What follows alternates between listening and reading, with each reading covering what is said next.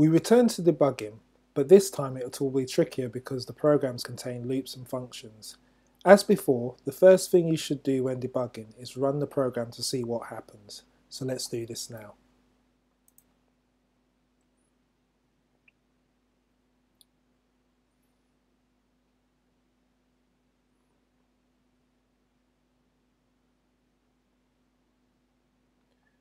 Okay, so there are two main problems that I can see. The first is that we missed this coin here, and the second is when the cat comes through the portal, it doesn't walk forward and so misses these 3 coins and also misses the finishing line. So let's start with fixing them one at a time. So first of all, reset the program, and we'll use the step command to work out where we should insert the missing pickup command. So if I press the step button once, walk forward, press the step button again, turns left, so we're on turn left there, press the step button again, it jumps into the function and walks forward. So before we do that, we actually want to pick up the coin. So if we add the pickup here just before the function, that should fix that particular problem. So let's try that. So hit run, and there we go, we've got that. So that's great. So we fixed one of the bugs. But as you can see, we still got the second bug that we need to fix. So let's reset the program.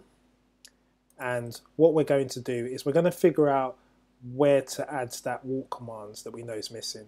So I'm going to press run, wait until the cat gets to the portal, and then I'll pause it so we can step through the program. So hit run. And then I'll wait for the cat to go into the portal. And now I'll hit pause. So now when the cat goes through, the cat's paused, and now what we can do is we can step through the program to see what goes wrong. So if I press the step button now, you see the cat turns left. What the cat should have done was walk forward before turning left. So if I add the walk commands just before the left turn, that should fix that problem and the cat should end up there. So let's run that to see if that is indeed the case.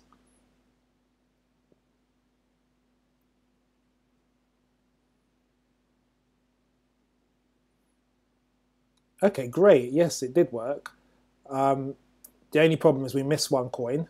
So this is a really good start, but 1 star isn't good enough, and we need to collect all the coins to get at least 2 stars. So let's close that and we'll try again.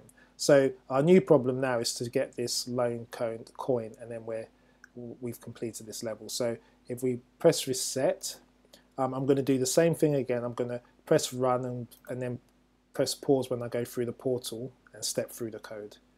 So okay, so I'm going to press pause now. Okay, so the cat's paused. Now what I'm going to do is I'm going to step through the program. So I step through, so walk forward, we're on that. We turn left, and then now when I press step, it's going to do the function which makes it walk forward. So now what I need to do is before I call the function, I actually just need to do a pickup command there, and now that should pick up all the coins. So let's try that.